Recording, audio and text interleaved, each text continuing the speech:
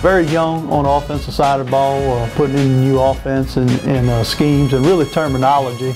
And I expect us to get better and better as the spring goes on offensively. Having a new coordinator, of course, it's going to be different. But Coach Harper's done a good job on getting the offense up to speed and just getting them to learn the playbook and everything. It'll be good by the season, I'm sure.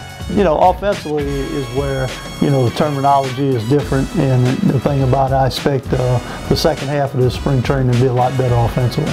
Basically, we're the same defense. I mean, couple little nicks and changes here and there, but nothing major. We're basically the same defense.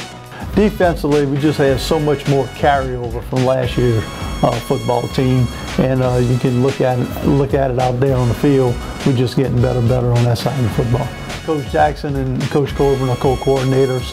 We're not going to change anything defensively. The terminology, we will always be a 4-2-5 defense. And they've done a great job, but just the continuity of, you know, keeping everything the same defensively. This spring, defensively anyway, has just become a family. We really just want to play together.